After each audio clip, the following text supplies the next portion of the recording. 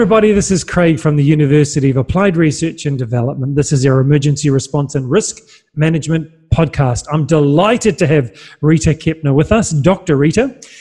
She's done her research in emergency alert systems, and she is the Public Affairs Reservist spokesperson for FEMA. Rita, welcome to the podcast. Thank you very much. I'll slightly modify. I'm only one of many reservist public affairs spokespersons, so I'm not the one and only, but one of many. Well, for us today, you are the one and only on our podcast. We're delighted to have you. Thanks for giving us your time. Well, it is my pleasure. Hey, Rita, why don't you start by telling us about your research? I noticed some interesting things about issues and challenges regarding systems and broadcast costs, leadership, legislation. Why don't you tell us about your research and why you did it and what you found? I had been doing field work as a spokesperson for FEMA after catastrophic disasters. And in that role, I got to visit many broadcast studios that would welcome me in and allow me to provide important information to survivors of catastrophic disasters. Over the course of a few years, I began to see a decline in the warmth of the welcome. And it got to a place I was so concerned that I temporarily stepped back to do some research to find out why I was seeing such a dramatic change in the way, particularly broadcast media, was responding to my requests to provide quality information to disaster survivors. So I went back to school, and then I began that PhD research that sounds like you've read the paper, so thank you for that. It was very, very interesting, and obviously you're motivated by a change in the way that broadcasters were responding to you. Tell us a bit more about that. As I said, initially I would go in particularly to broadcast studios and ask them to do this information. They would often stop everything, walk me into the studio, put a microphone in front of me and ask me to explain what people needed to do to try to start rebuilding their lives. I noticed that when I went to print media, that was still happening, but when I was going into some of the broadcast studios, I was getting a cold shoulder, like, oh, you have some information? Oh, well, do you have anything in writing? Leave it on the desk. Bye, we're busy. And it was troubling because, well, many reasons. Of course, you always most people feel a little badly when they're rebuffed about anything. So emotionally, there was that response. But mostly, I was just horrified because I had information people needed, truly desperately needed in some cases. They needed to know where drinking water was available. They needed to know where to go to register for further assistance. I mean, there's very important information that I was trying to provide to people who needed it. So when I realized that there was something breaking down in the system, and I went back to the university to try to figure it out. I mean, a classic case, I think, of sense making.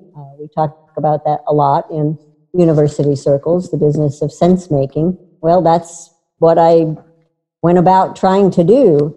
And I actually was quite astonished to find fairly quickly the answers to my questions. I wound up doing complex traditional research, but I immediately found out there had been change in legislation.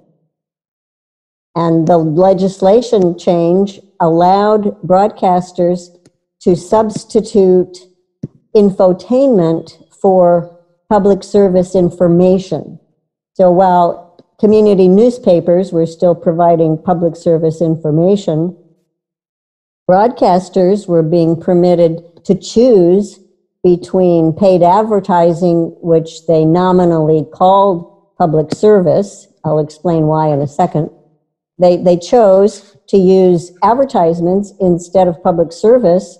So when I would go into the door, they didn't have any need to fill what had previously been a requirement, a legal requirement to provide public service. There was no longer a legal requirement for them to provide the public service that I was bringing to them. They had lobbied, some broadcasters had lobbied the American FCC, Federal Communications Commission, to allow them to use a combination of public service and advertisement, which was much more lucrative for the broadcasters. So Americans frequently see commercials that are, for example, I'm selling mattresses at such and such a place, but if you stop by and bring a coat, we're collecting coats to give to children in the wintertime. And because they combined their advertisement with an appeal to assist people, the broadcasters could count that as minutes required for public service.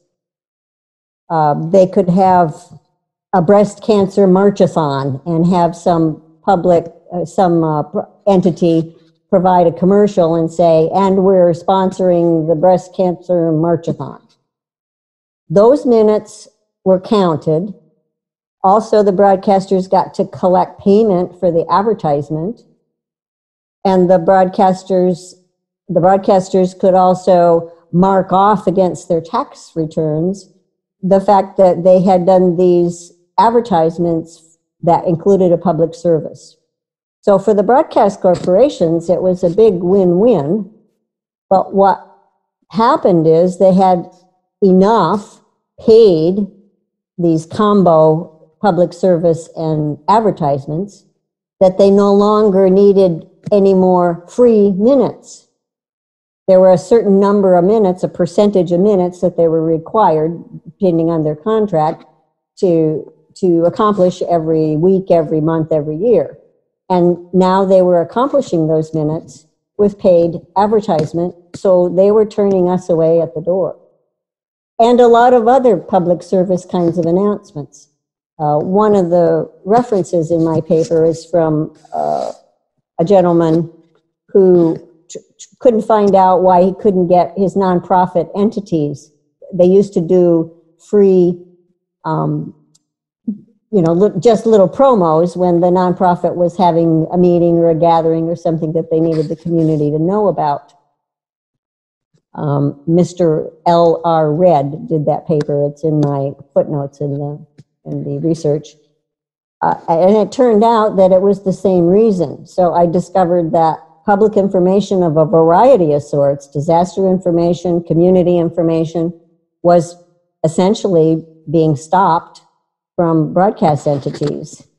And then as I learned that, my research led me to go to, again, in and out of the FCC and then refine what I was looking at, refine when these changes were made, how they were made, and I discovered, as you do in research, it was over time, it wasn't instant, so the changes were made slowly, but they accomplished the goal of giving the broadcast industry the airwaves that we used to allow them to use, and now we were paying them to use. I found out that it went even further for the emergency alert system, where those messages previously had been mandatory. So if you had run now, there's a tornado coming, prior to these changes, that was mandatory for broadcast entities to run that message. Run now, there's a tornado coming. Run now, there's a tsunami coming. They were supposed to do that mandatorily. When they made these changes, then that became optional. They could do it if they wanted to, but they didn't have to. And the rationale that was given was, we have contracts, and if there's an important football game playing, we can't interrupt that to do this run now, there's a tsunami coming message. Wow. It would be a breach of contract. That was their rationale. And then I found in the course of the research some actual examples of a tsunami coming that warning wasn't given until after the football game. Fortunately, that particular case, it was a small tsunami in Hawaii. I mentioned it in my research. It didn't hurt anyone, and they did announce it. at the end of the football game. So obviously, in some circumstances, that could be extremely life-threatening to have them be allowed to do the option, but that is still the legal situation here in the United States, and people can go to the FCC website or the Emergency Alert System website and can confirm that it is now optional. Again, further into the research, I asked questions because I was doing qualitative research, and I was able to directly ask questions to broadcasters or their representatives. And in that discussion, I discovered that many of them had conversations with their legal teams, and their legal teams advised them, well, if it's not mandatory, if it's optional, we should opt out, because what if we run a warning message and either it turns out to be an accident, which occasionally happens, and I mentioned one of those in my research. If we tell people to run and then someone twists their ankle and get injured, then the broadcast station may be sued. Therefore, we should always consider those optional and maybe even not run them.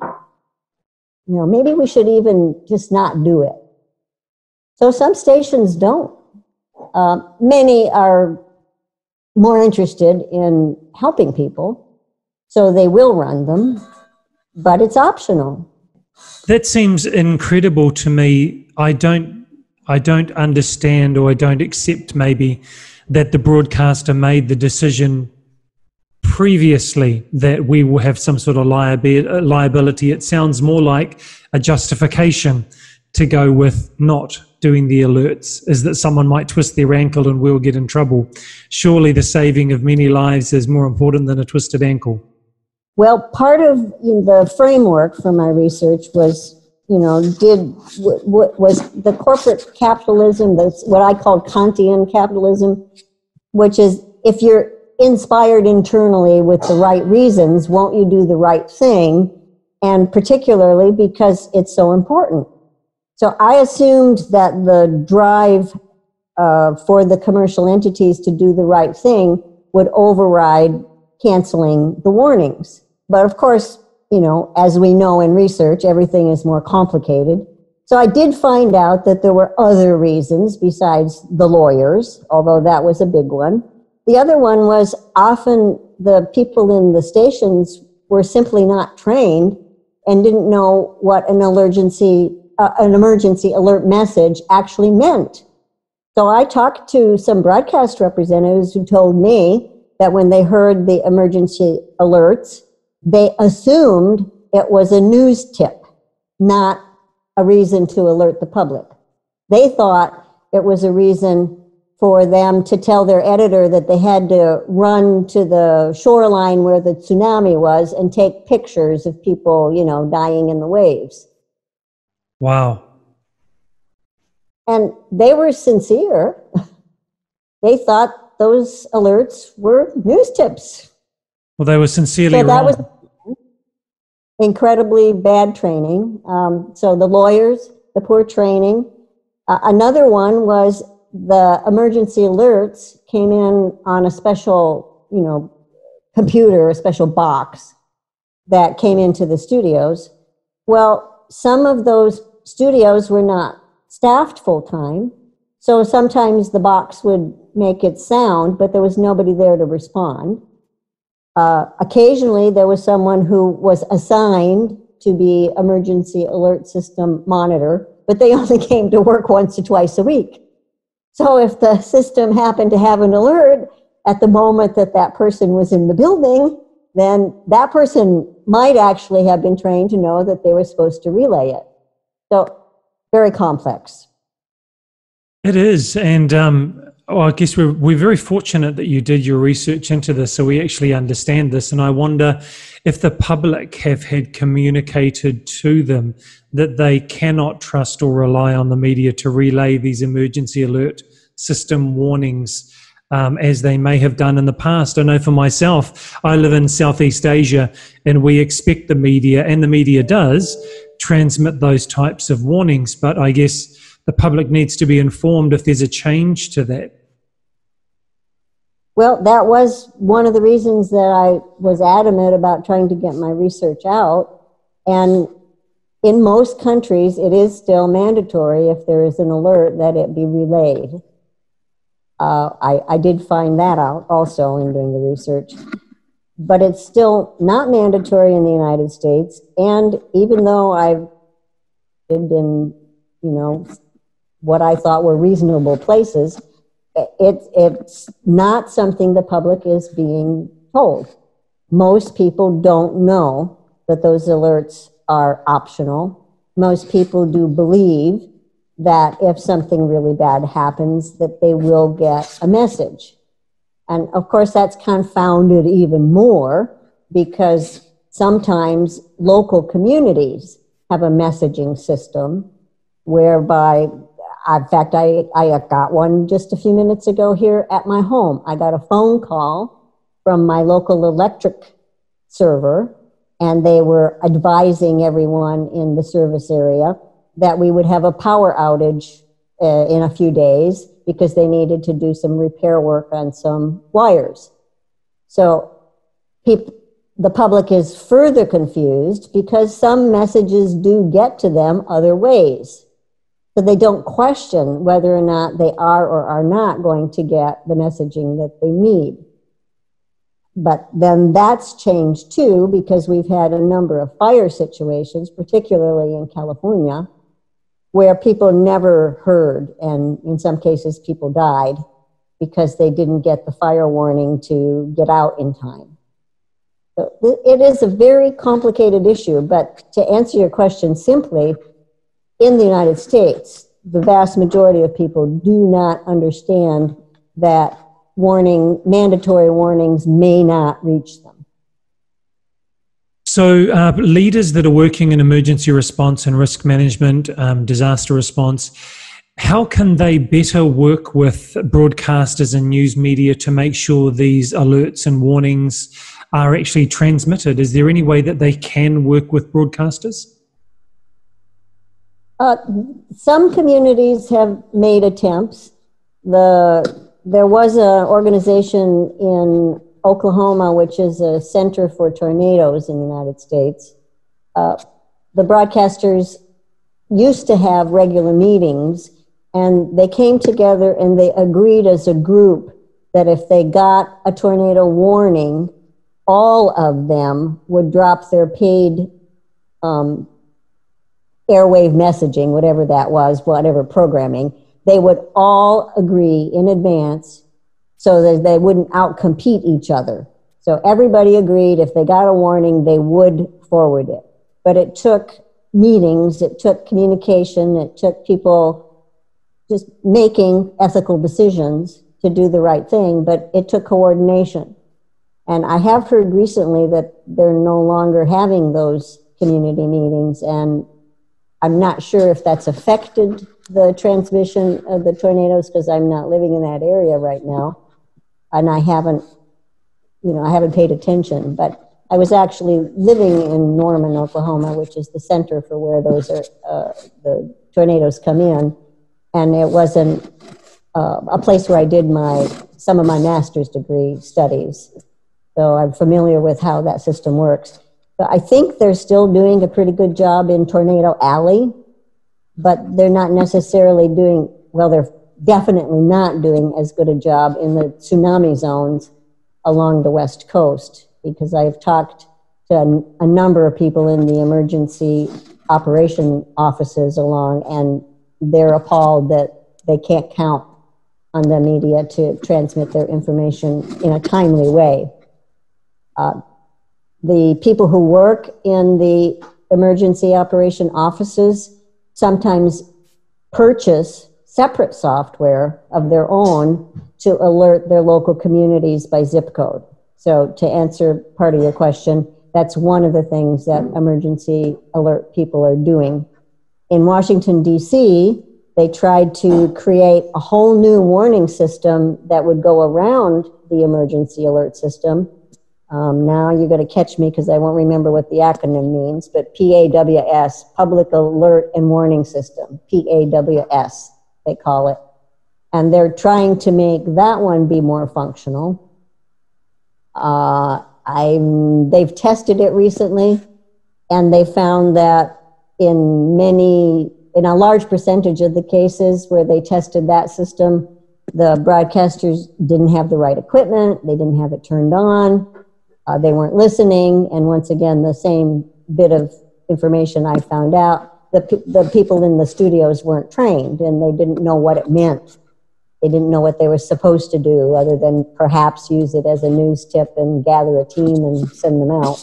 This research that you've done and what you've shared with us is hugely valuable, because our people running and doing our programs and running large companies and organizations and really interested in really saving lives is the whole purpose of being involved in this sector. This is really valuable. I think the key takeaways for me, and please give me some feedback if I've misunderstood, but I think leaders in this sector should understand the landscape, number one, understand who will transmit these warnings and who will not. And then number two, start to build equity and relationship and credibility with organizations who can get the message out to communities, whether that's the media, whether that's other organizations, but build relationship so that at least when you send a message or want to go and see people, that equity is there. And I know that you already had equity, but then there was a change. So maybe there's a way that leaders can work around that. And I think the third thing that you just said there is leveraging technology, because technology changes very fast. So how can we use technology, social media, and other systems to get the message out there? Even if the media doesn't play ball, we can find some way of getting the information out there. What do you think? I do think so, and I did refer to that at the end of my research process. That and you'll note that that paper that you read, I finished it in 2010, so it's 10 years ago now. So I had to guesstimate how fast technology was changing, but that was one of the points I made in the paper, that I thought it was possible to leverage technology to be able to accomplish that. And I predicted and projected that we would move to a place where the technology would work two ways, because it is extremely beneficial, not only if the emergency community warns people, but that they also have a mechanism to get feedback to say, I'm trapped and I need help, or I heard you, or I heard you, but I know my neighbor didn't. So I feel it is important that that information be live and it can go back and forth. So a one-way street is a good thing. So broadcasting, transmitting, getting it out there, as you were talking, that's very important. But it is also important to saving lives that we get some information back so that the people who are in the emergency departments can figure out the best way to get to people and save lives. Yeah, that's really great. Hey, Dr. Rita, just before we finish, for leaders that are in emergency response and risk management, looking at developing their careers, what sort of career advice or career wisdom would you share for our students as they graduate and they understand that the skills that they have in emergency response, they could use them in a range of different industries, not just oil and gas, not just maybe for the Red Cross. They could work in a range of industries and all around the world. So how could they better position themselves to be well equipped? I think that's a really good question. And I think I want to give the answer that I've always given to students, including my own son growing up, was build a good toolkit. And then you will find that there are places that you can go and you pull out the tools that you need to accomplish what the mission is. I think the best for people who are in this line of work, the most important skill you can have is, well, there's two. One, have a big and open heart so that you are sincere in pursuing the mission, the goal of mattering, of making a difference. You have to really want to make a difference. You have to really want to care. And that centers you with the drive to learn and refine the skills you're going to need. Communication is incredibly important. Communication, whether that's the technical computer skills, whether it's good public speaking, whether it's good writing skills. Communication is key. Making sure that people understand you is key. So the most important thing students can do is hone their communication skills. It's really a good thing to learn to read and write in a manner that other people understand. And in multiple languages. And we live in, a big world now. So that would be another potential skill, a potential tool to put in that kit bag. If you're interested in other cultures, if you're interested in other languages, you might be interested in travel, then you might want some different languages in your skill kit. So communication in general, communication in 1 or 2 or 3 languages, the ability to travel is important for many disaster positions, but not all. A lot of the IT world, people can do remotely now.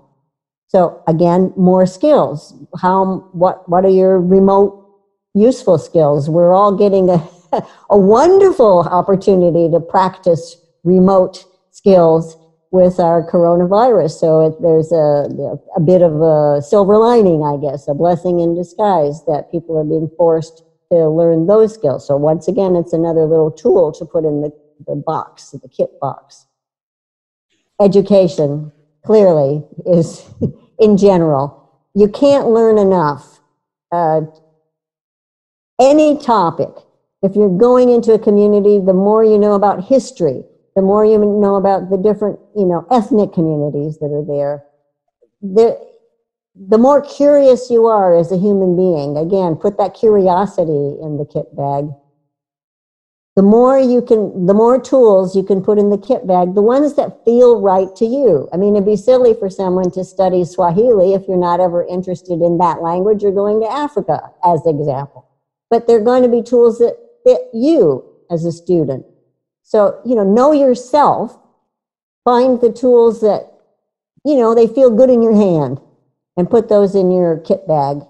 And if you're interested in this field, there's always going to be weather, there's climate change, there are industries that need disaster support. You're just bound to be able to find a job that you can love if you're driven by the passion to make a difference and if you've built yourself a good skill kit. Brilliant. That's really great advice. I want to thank you so much, Dr. Rita, for your time with us today and sharing your research, sharing your experiences and wisdom for our graduates as well. Thank you so much for your time. My true pleasure, and best of wishes to all your students and to you too.